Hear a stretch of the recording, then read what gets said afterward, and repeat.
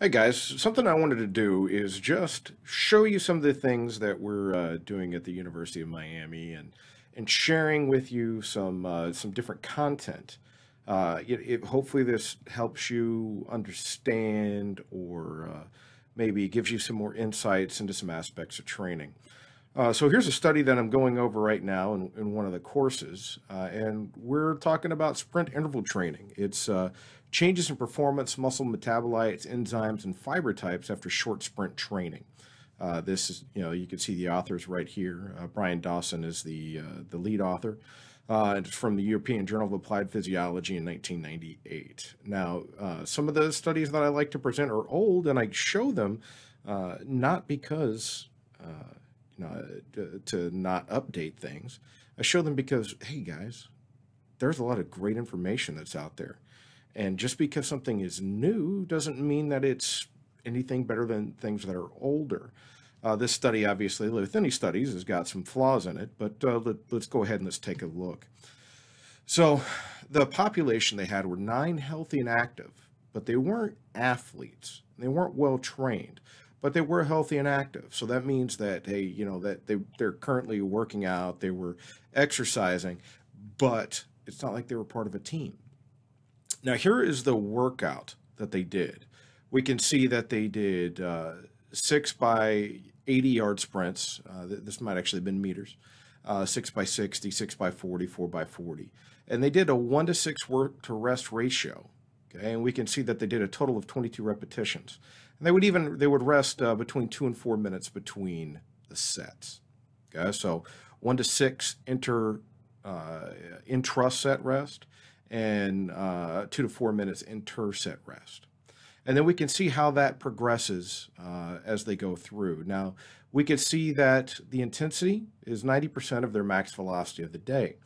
And then we can see that we've got, whenever there's an underline, that's 100%. So now we know how fast they were running. We know the sets and the repetitions and the distance. Now, if we just look at this, we would expect, hey, if I'm doing 80 yards, 60 yards, 40 yards, 30 yards, that, hey, man, this is going to be an immediate energy system and glycolysis. But then we have to look over here for the work recovery duty cycle. Now, with this 1-to-6, is this a complete or an incomplete rest? Well, if they are running for, let's say, 80 yards, let's be generous and say that's 11 seconds, right? So then that would be 11 seconds on, 66 seconds off. They are allowing the half-life of phosphocreatine for that immediate energy system is 30 seconds. So they're definitely getting more than half. But it takes somewhere around 4 minutes for a complete restoration, I believe. Depends on the article that you look at. So they're not getting a complete recovery. So their phosphocreatine stores are going to be dropping down each set. Now, with that information, we can take out and we can look here and see, hey, pre and post, what happened with the metabolites and the enzymes. So if we look at ATP, we can see that there was a slight drop. But if you look at the mean versus the standard deviation, there's an overlap. So there's no significant difference there for it or phosphocreatine. It could just be, which individual cell that you got, right? Then we look at the kinase activity. And this is a glycolytic enzyme, right? And we see that, hey, man, there's no significant change here, but we go down to total phosphorylase. And out of all the phosphorylases, hey, we did see a significant increase in this anaerobic metabolism.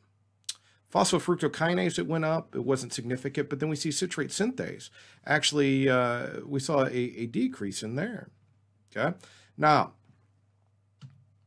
we look here and we see the AMP kinase, also myokinase. This reaction is especially prevalent during high-speed work or heavy resistance training, and it's more common in type 2 fast-twitch muscle fiber.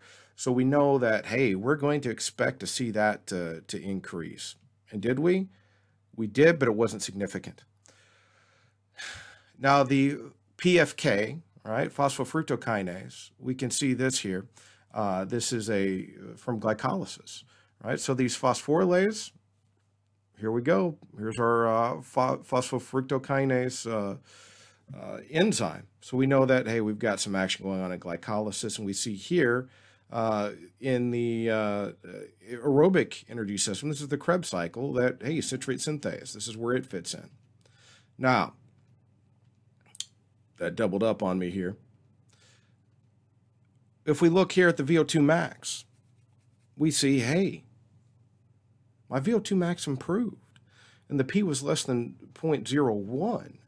So yeah, I actually had a significant impact on my aerobic performance, but I didn't do any sprints over that the 10 seconds, 11 seconds, 12 seconds. We know that for VO2 max to go up, you need to be up in the aerobic energy system, right? Well, why is that? Well, let's continue on for a minute here, and then we'll talk about it. So we see some of the changes here. They did a 10 time and a 40 time. Now, this was from a standing start. So at that 10, it's not significantly different, but we can see that dropped a little bit. Now, the reason why it didn't reach significance, I would guess, is from a 2-point start, you aren't able to just start out with force. So you're having to rely on momentum and more sprint mechanics. So it's no surprise to me that at the 10-meter point, they didn't see any change, but they did at the 40. Now, these decreases, actually remember that a decrease in time means that you got faster. Typically, we think of increases as good, decreases as bad. Well, we have to have context that if this is a time, a decrease is good because they got faster. If this were velocity, a decrease would be bad because they got slower. One other thing that they did to kind of test anaerobic performance is that they had a super maximal run to exhaustion at 14 kilometers with a 20% grade. Now, 20% grade, this is steep, right? This is setting it all pretty much all the way up as high as that treadmill will go on a specialized treadmill. And we can see that, hey, they were doing, looks like about 50 seconds. They went up to about 58, and that was significant. They saw a significant improvement there. And then we look over at their 6x40 meter sprints with 30 seconds of recovery, and I believe this is a total time for those 6 sprints. And we saw that, hey, we did have a small but significant decrease here. Now, we go back to the enzymes, and we see that, hey, man, our glycolysis got driven. We see some VO2 max improvements. Hey, man, we're seeing that we're getting a little bit of all of the best of all the worlds. And interestingly enough, even though there was a decrease in citrate synthase, so showing the aerobic energy system, we had a decrease, but we still saw an increase in VO2 max, and that could be a utilization of oxygen. Now, with that activity, here are some of the changes that they saw in the fibers.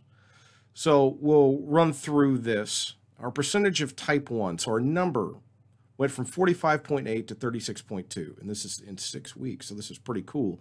Again, these aren't elite level athletes, so we're going to see some bigger change in more rapid times, right? You see that most of them, this was only out of 7 of the 9 people. There were some errors in the biopsy techniques, so that made the data on those 2 people just got deleted, right? So they went from 45.8 to 36.2%. So they saw a decrease in type 1 fibers. And they went from 54.2 to 63.8 of the type 2. So we saw that we had an increase in the number of fibers. How many of the fibers went from type 1 to type 2? That actually increased. Now, if we look at the diameter of each individual fiber, and we see that the type 1 fiber actually hypertrophied a little bit. And that, for some people, are like, hey, that doesn't make sense. Well, while this isn't fiber typing for the lecture, I still think that it would be really important for everybody to understand that, hey, this type 1, type 2 dichotomy that I was taught occurred, it isn't like that. It's actually characteristics. And you can have, the characteristics of a type 2 fiber on a type 1, and especially during the conversion. So we see this increase in type 1. It might become more of what would be called a 1C, which is an intermediary fiber, that, hey, we're seeing some conversion here, man. So that's kind of cool. So we're probably seeing that those myosins got a little bit thicker in those type 1 fibers as they start to transition towards type 2 with the continued training, which would then decrease their diameter size after, eventually get it up to the regular type 2, and then the type 1 fibers would probably all be about 50.7 again, and see that that difference. Why? After they transition to the type 2, so after this, decreases even more. Then we look at the fiber percentage area type, and we see we went from 43 to 34. Now, what is the difference here? What is percentage area? Well, we know that the type 2 numbers, they're also bigger. They're significantly bigger than the type 1. So even if the numbers aren't going to match up, right? It's because if we have the same, let's say we had the same percentage of type 1 and type 2. Let's say it was 50% and 50%.